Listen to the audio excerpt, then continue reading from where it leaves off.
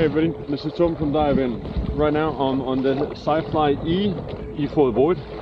In this video I'm going to tell you why this is such a great beginner board, all the things that SiFly has been thinking about to make this beginner board. First of all, it's a 170 liter board, which makes it huge.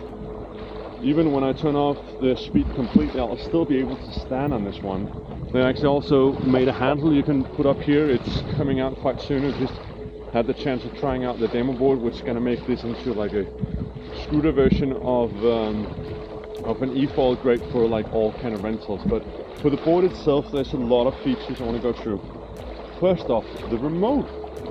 This works as a handle as well, so when you're getting up in the beginning, you don't have to go down like this, you don't have to go down like that. You push it here, and then it has like complete flat surface here, flat surface down here, so it works really well as a handle.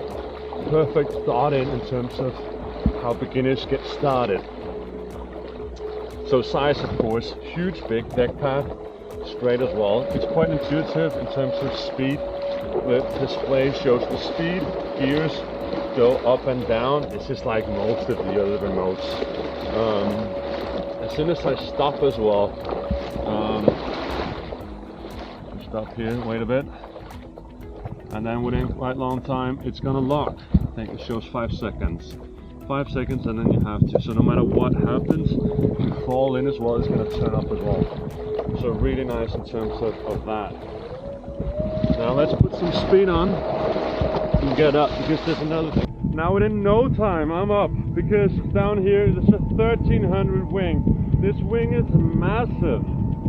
It's so big, this wing, because it gives, well, of course it has to lift up a big board, but it just helps so well with creating stability for a new rider. And even with this big wing, it's still possible to do slow turns. So this is not a maneuverable board, but you can still do the turns that you want slowly. And now they've been adding a second wing. So you know, a lot of the problems when you're starting out is you get up too high, you breach the water, and then you fall. Now take a look down here. Oh, and you can see that wing right there coming out of the water.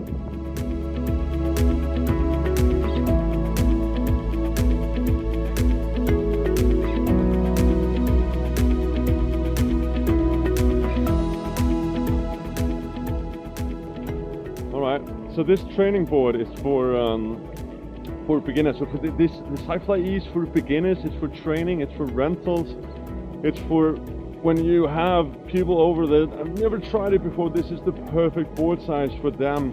All of these features that they added in to actually make this board the perfect board for you to get up foiling. And I think that's a brilliant philosophy. A lot of the smaller boards, you're going to be fighting a lot, especially if you're not that guy who's been doing a lot of surfing, or a girl who's been doing a lot of surfing. This board can get anyone up, almost anyone at least.